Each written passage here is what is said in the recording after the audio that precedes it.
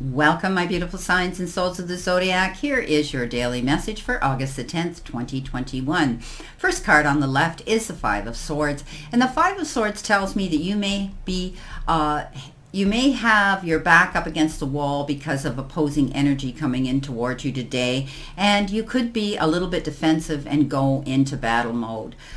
Make sure you weigh the risks before you go into this battle today, before you have to feel as though you have to fight through some issue, but stand in your truth.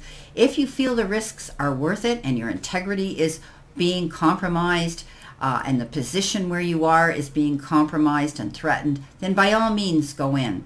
After it's done though, we often feel a little bit depleted and defeated, as though why couldn't we have been more amicable? Why couldn't we have negotiated through this? Why couldn't you have talked to me about this before we had to go into it? Because there will always be consequences when we go into that battle mode. But as long as the risk is worth it and you're standing in your truth, defending that, you'll come out of this ahead. And look what you have as your center card. You have the truth card. An honest desire to know and speak the truth produces beneficial results. So, you know, when the truth comes out, it'll free us. And it's important that you step up and you feel that truth as well. Step up and know that today you could be feeling this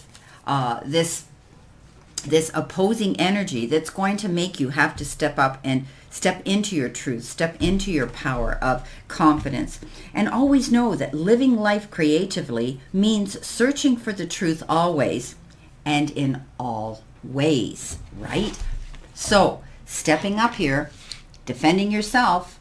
Okay, let's see what we have here for our third card here. Our final card is the dog. It is a beautiful card of not opposing energy, but the opposite. Someone who's in your end of the ring, someone who's extremely loyal. It could be a friend, it could be another colleague, it could be your employer, it could be a member of your family.